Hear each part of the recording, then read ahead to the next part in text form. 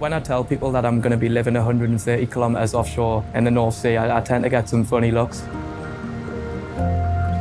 It's going to be the biggest offshore wind farm in the world. We're going to generate enough renewable energy to power 5 million UK homes.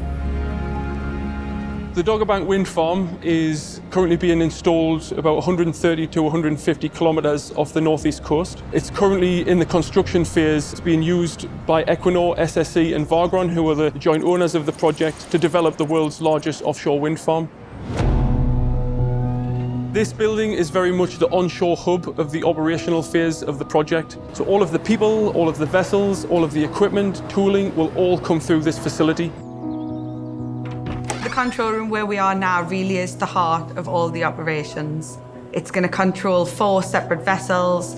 Each will be deploying teams to different assets that we have. We have 277 wind turbines offshore and 3 offshore platforms as well. And this control room is going to have an overview of all of that. A wind farm of the scale of Dogger Bank and the distance offshore, it's critical that you have an SOV for service and maintenance. So an SOV is a service operations vessel. We're currently on board the Grampian Tyne. We're sat on the bridge. She's an 80-metre vessel. It's also a logistics warehouse and hub for the wind farm out in the field. And it's also home to the crew and the technicians on board as well. Technicians will run a 2 weeks on, 2 weeks off rota, so 2 weeks at work, 2 weeks at home. Obviously, you've got to bear in mind that 2 weeks out there can be a long time. The SOV use state-of-the-art technology such as hybrid electric power and also a walk-to-work gangway system. It's essentially like a bridge that's designed to transfer technicians over to the turbines in sometimes quite extreme weather conditions. It's going to be the world's largest turbine, I believe, currently in operation, so no room to be scared of heights at all.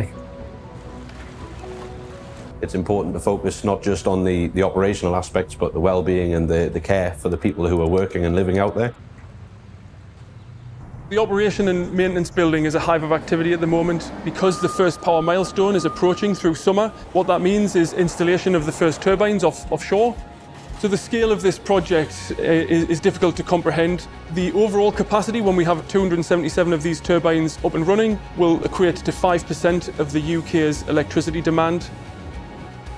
This operations maintenance base being in South Tyneside on the Port of Tyne is just amazing. It's creating so many long-term jobs.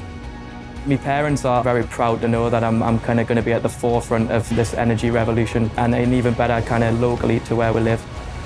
To be able to be in my local area delivering a project of this scale on my doorstep with the team of people that we have from the North East working here, it can't be beaten.